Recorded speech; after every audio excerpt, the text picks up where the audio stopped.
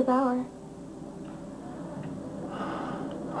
Kiefer and I were planning a trip to Cambridge in the spring. Do an insider's tour of Harvard.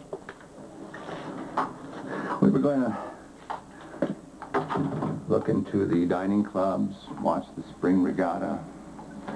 After that, we were going to take a train down to Manhattan. I had reservations at the Harvard Club, and Kiefer really wanted me to show him around. Well, now we're making funeral arrangements. I'm so sorry. You were a disaster for Kiefer, weren't you? From the day that your insane brother attacked him at the club and your father showed up with his henchmen, I warned him. I warned him that you were nothing but trouble, and I told him to stay away from you. But he wouldn't listen, because he loved you. He loved you, and now he's dead. He's dead because you lied. You told people that he was beating you when he wasn't. And then your mother runs him down with her car. It was an accident.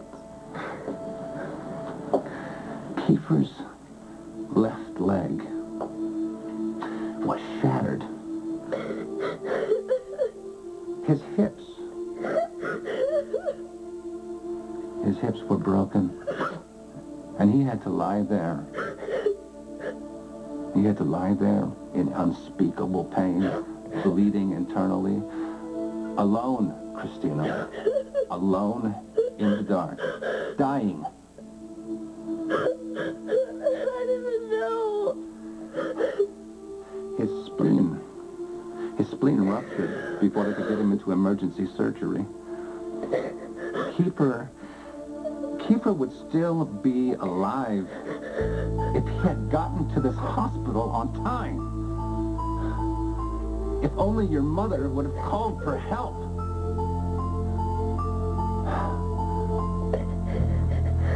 But it started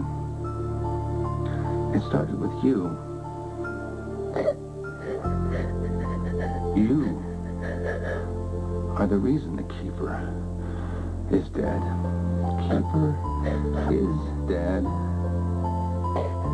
because of you. I loved Kiefer. That's why I said Ethan beat me up the first time, because I didn't want to cause any trouble. I thought it would all go away once I dropped the charges, but then Kiefer wanted me to reinstate them, and I couldn't do that. Ethan is innocent.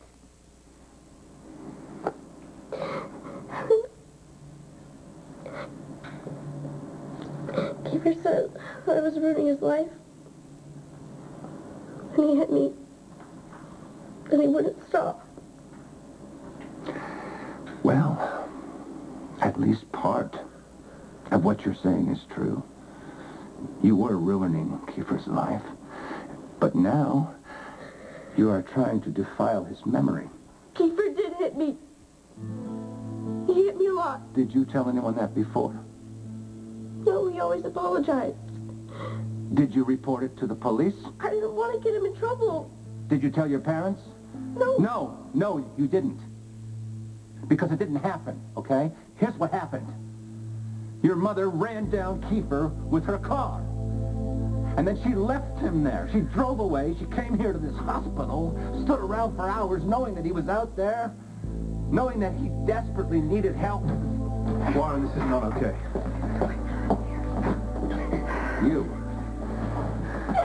You killed my son. Your life as you know it is over. All right, come on, let's go.